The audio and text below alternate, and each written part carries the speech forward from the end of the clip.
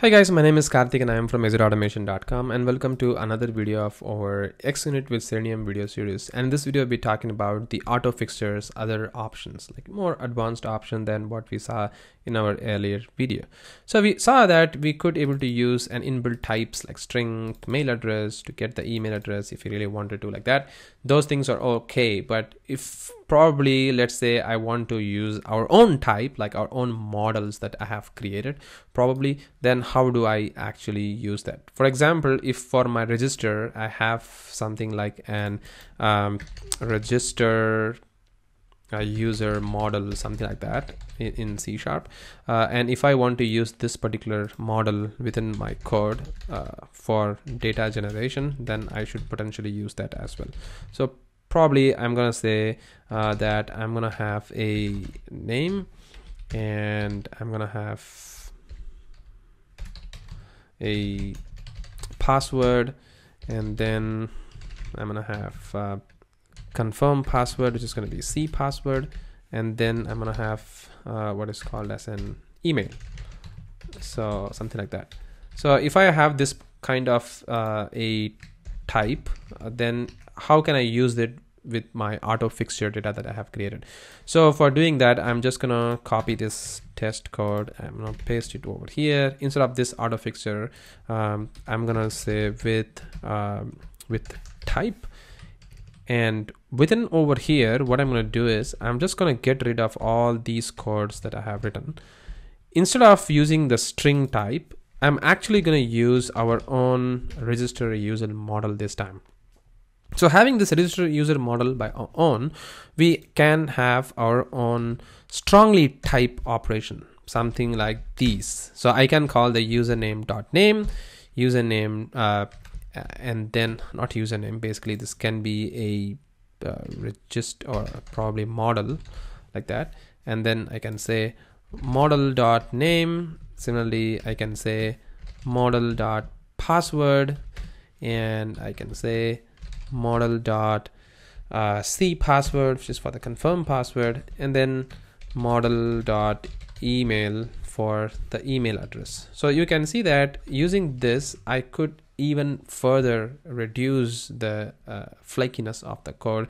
Instead of having multiple fixture.create of different types, I can just do this. I mean, I'm trying to do even more better this time. I'm just calling a register user model, and then I'm passing in these types, and then I'm trying to perform the operation. So let's see how this code is actually going to work. So basically, this create is going to create or assign the values for all the different properties within that particular class file, and then you can see that it is going to work pretty much exactly the same way like how it actually worked with our normal types. So it went to that particular class, to the register user model, and then it saw all the property, and then the AutoFixture automatically populated all the different properties with the data that it requires to populate, and then it fills up the data, and then that's it, it's working.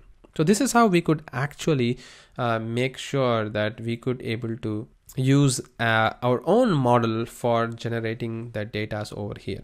And we can also use some sort of builder patterns of the fixtures to perform certain actions. For example, in this email, as you can see, we have this email which it generates is not something which we quite like it. So probably in this case, we could use the builder model for so in order to do that, all you need to do is like, let's go over here. So I'm gonna call this as var fixture, probably is equal to new fixture like that, and this new fixture, I'm just gonna use it over here, but instead I'm just gonna say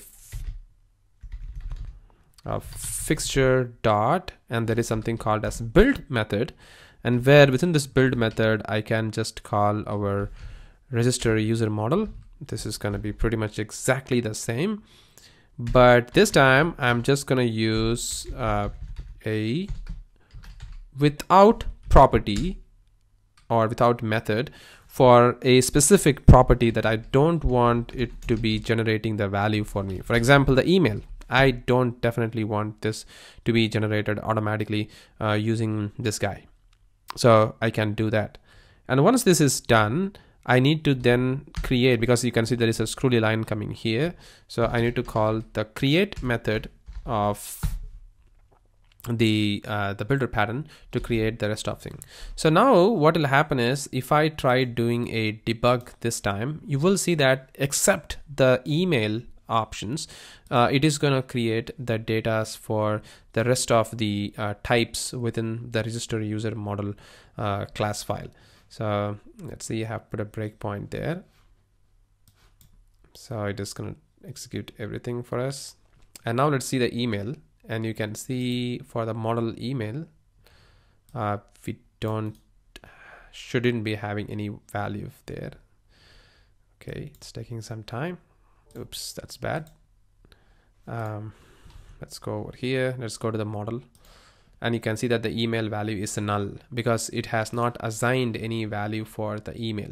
So we could do something else as well. Like if I don't want to have this email, then what value should I need it to have? So I can do with something like this, where I can say I want this to be in a different fashion. So with email address to be of some value is equal to something like a EA or something like karthik@ea.com, something like that.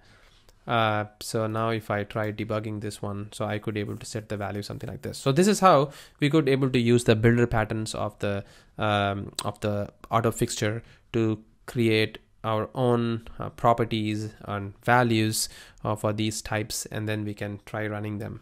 So that's it, guys. This is how we can work with the AutoFixture. But I mean, the AutoFixture is like a big tool. There are so many things that we could discuss, but I'm not going to be discussing all these things in this particular video.